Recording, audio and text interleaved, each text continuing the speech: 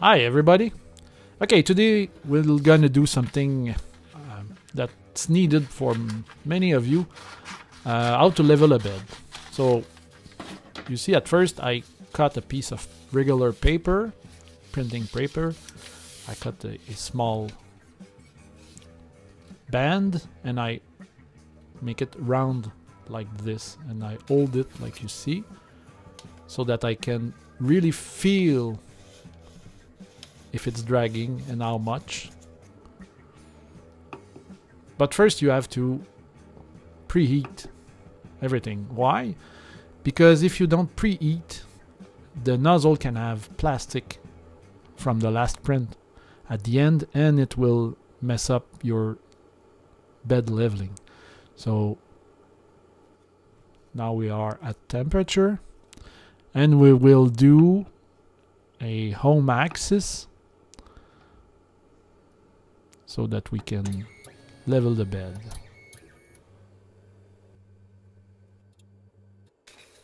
Okay, so you use this paper like this to drag underneath, and since it's curved, it's not gonna bend.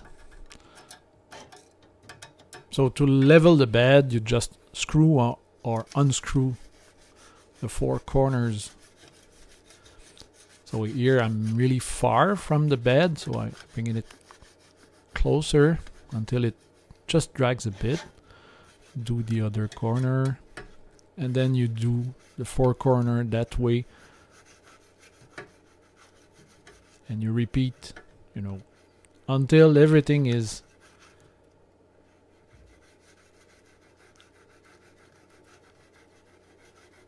at the same height. So here I have trouble with that screw, but I like to do my first layer.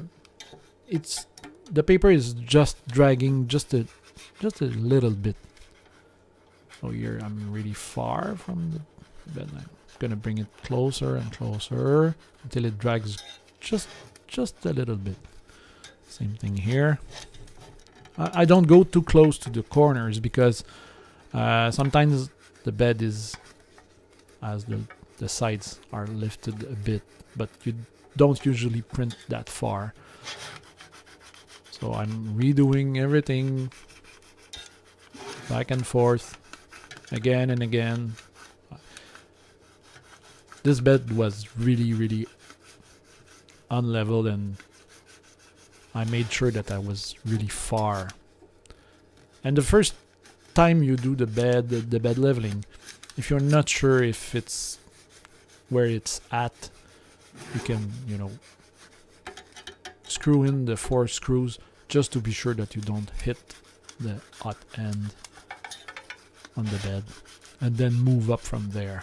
That's what I'm doing right here. So I'm moving from a really far to something that is quite the right amount. So you see I go back and forth on the 4 corners until I satisfy that it's equal on the 4 corners. You just sense the dragging. It's not biting, it's not, just barely touches. And the way that I'm holding the paper, it's easy to sense if you're closer. And you know, I'm turning, I don't know, a couple of degrees at a time, and even less. And between all of my tests, there is about, I don't know, between 45 and 90 degrees, half a turn between a too much and too little, that you're gonna see just after this. So I think I'm satisfied right now. Yeah. So we are now ready to begin the tests. Okay, first test. We are really close to the bed. The hot end is almost touching the bed, and there is almost no plastic extruding. And if you hear there and there, this is the extruder skipping steps which is not good. And it's also hard to remove what's on the bed. And I didn't use any glue stick. So in this second test, I will show you what happens if you are too close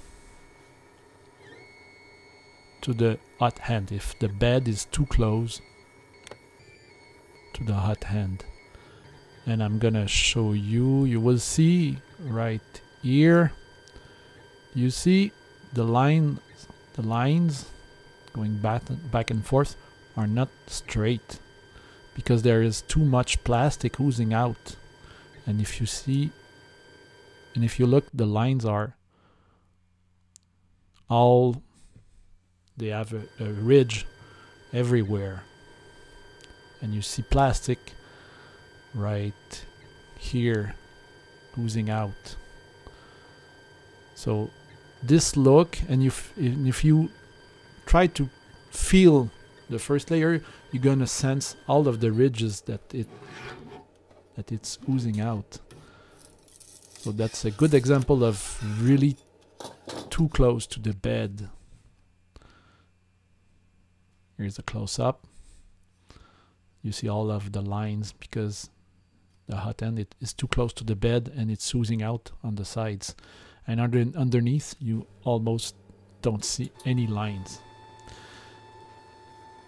Okay, next test. It's gonna be just a bit too much.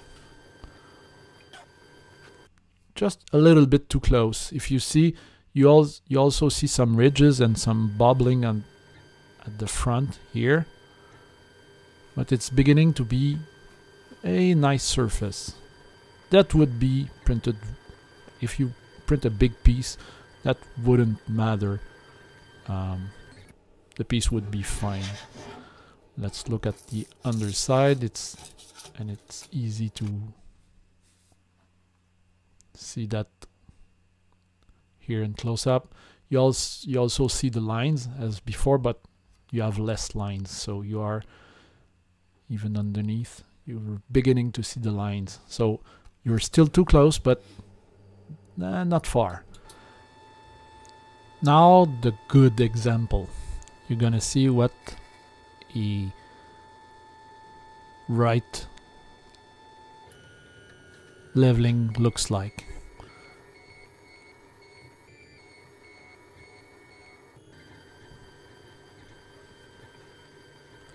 So you see the reflection, you see the reflection of the nozzle, and the lines are really straight and nothing is oozing out. And if you touch this surface, it's gonna feel smooth.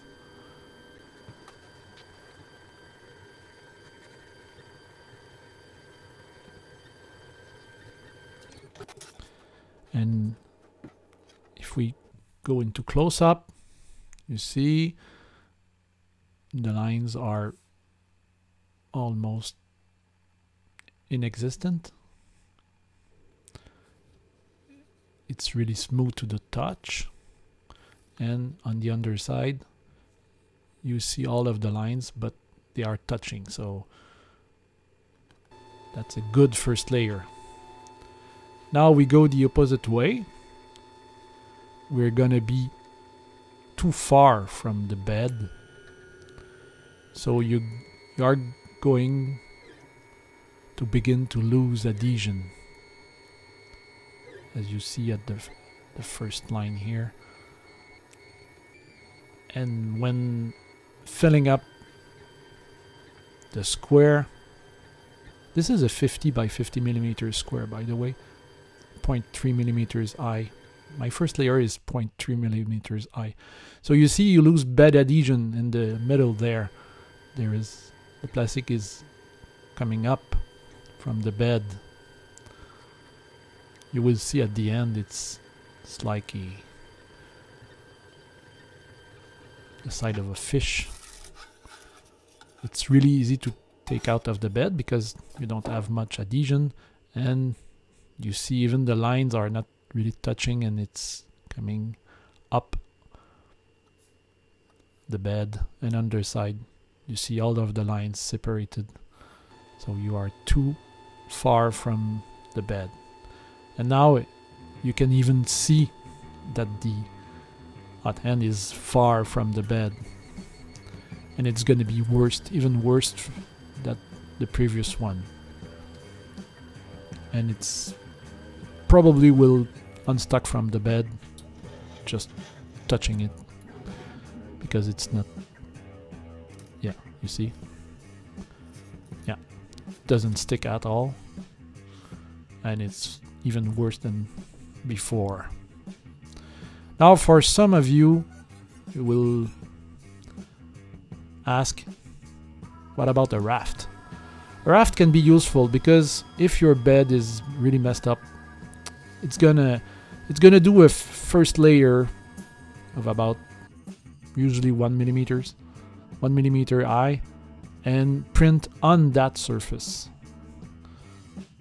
So it's gonna even out, the raft is gonna even out the bed before beginning the print. But I don't like the finish, and even here it doesn't stick well to the, because there is a gap between the raft and the first layer, and it doesn't stick well. So I have, this is the first layer. The raft is fine, it's printed fine, but the piece is not good. So that's it for me, guys. I hope that this video demystifies the bed leveling and the first layer. As usual, please subscribe to my channel. Give me a thumbs up if you like this video. Comments below are really welcome, and see you in the next video. Ciao!